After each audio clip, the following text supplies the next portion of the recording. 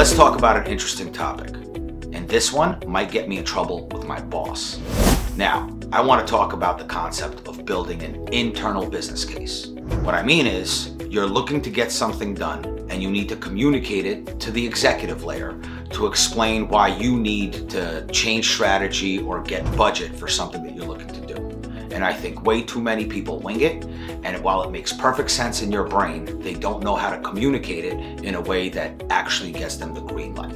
For me, this typically comes down to a 6-step process. And when I'm talking about this, I want you to envision 6 different slides in PowerPoint. Let's start with the first.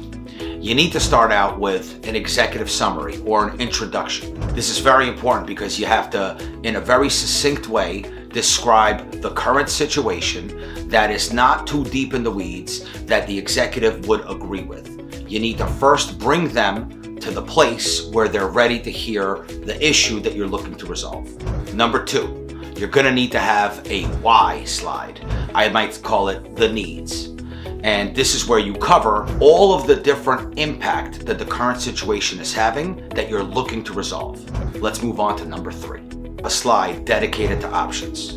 You will have to prove the fact that you've done your due diligence and considered multiple alternatives as potential solutions to the issue that you're looking to address. And then you will have to have a recommendation slide.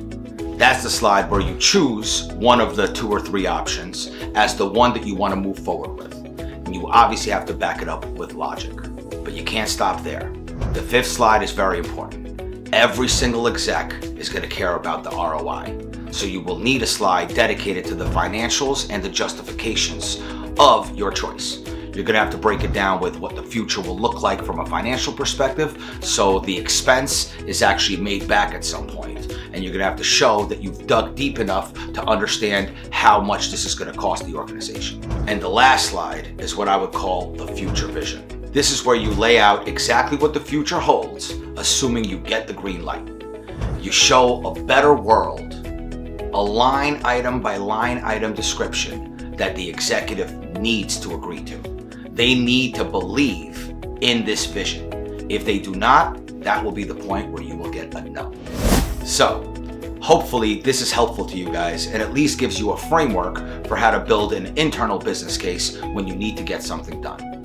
And lastly, I hope this doesn't screw up every single time I need to get something done because I've now told my boss exactly how I do it.